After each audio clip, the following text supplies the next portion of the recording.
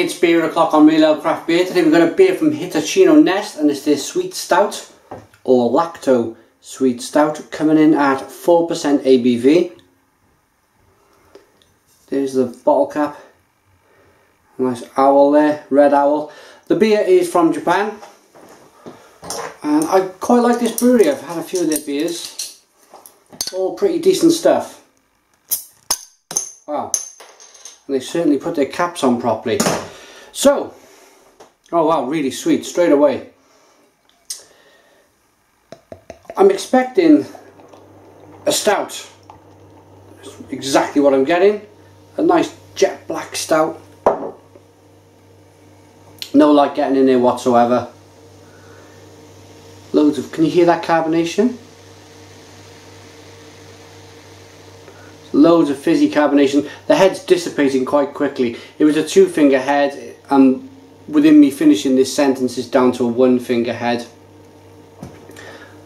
Nice carbonation rising up the side of the glass. Look at that. Quite a lively beer.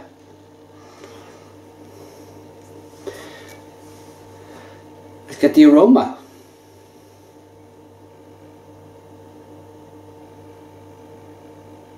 Smells really nice. How can I explain? If there was a stout that you would want to drink in the day, this would be it. I like to drink stouts generally in the evening, but if I wanted something by day, it would generally be something a little bit more refreshing. And this smells refreshing. It smells light. It smells, of course, hoppy, and it smells roasted and chocolatey and coffee, but there's an element of sweetness in the back end on the aroma. But I have a feeling this is going to be a refreshing thin stout. It's not going to be a big thick gloopy one. Let's dive in. Cheers.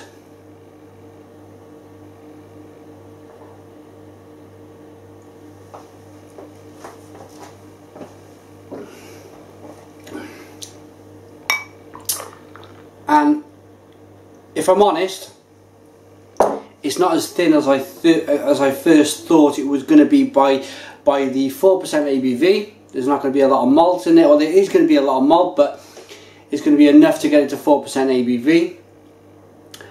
It's very lactosey, so it gives a nice sweet, milky creaminess to the beer. So I'm actually quite impressed with this beer, to be honest. A 4% ABV. It's definitely a crafted ale. It's a craft beer.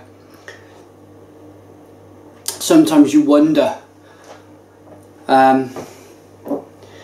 being a 4% stout, just how thin it's going to be in the mouthfeel, but none of that at all. None of that at all.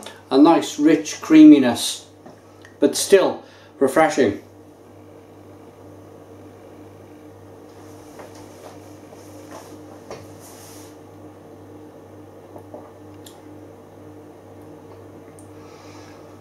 British hops, or British style hops, probably grown in Japan. It's slightly spicy. It's very deep and plummy and figgy. A little raisiny. It's vinous. It's got a nice red wine quality to the beer. But I've not drunk a 4% stout that tastes this good ever. This is absolutely wonderful stuff. I'm not dancing around the kitchen doing a Stone the Crows. I'm just asking myself why, because it is a very, very good beer.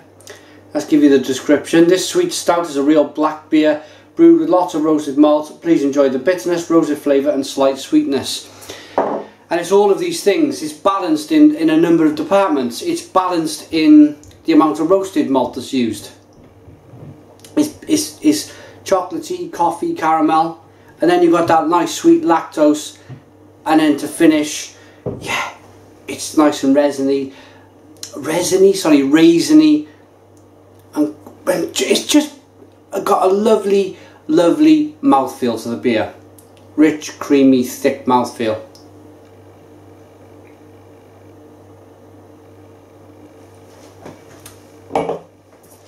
Hitachino Nest Lacto Sweet Stout has really impressed me.